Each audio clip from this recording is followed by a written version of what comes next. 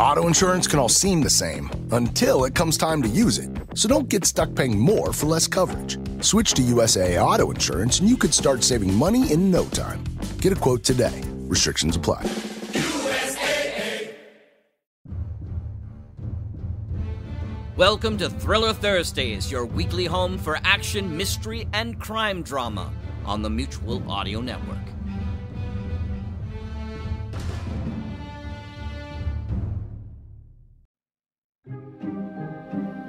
Hi, I'm Rich, and welcome to Thursday Thrillers here on the Mutual Audio Network. Thursday is when we feature detectives, mystery, danger, intrigue, and the macabre. We also have a lot of other offerings every day of the week, so you should check those out to hear the best in modern audio drama. But as for today's show, first up is Chronicles 183, The Takedown. The Houston crew deals with the campus police stopping Hank while the Queen's arrivals move into the apartment, but Louis cannot be found. Mercury is on its way to Boulder Bar with two prisoners, hoping to make a quick turnaround to continue pursuing Bela and Wi-Fi. After that, you can hear Tony Serecchia, The Adventures of Scarlett Hood, Episode 7, Sunrise Sunset.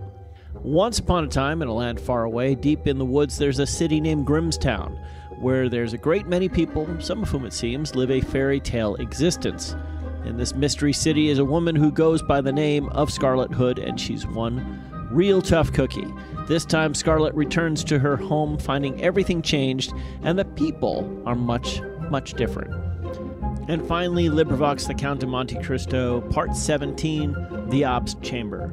The Count of Monte Cristo is an adventure novel that deals with themes of hope, justice, vengeance, mercy, and forgiveness.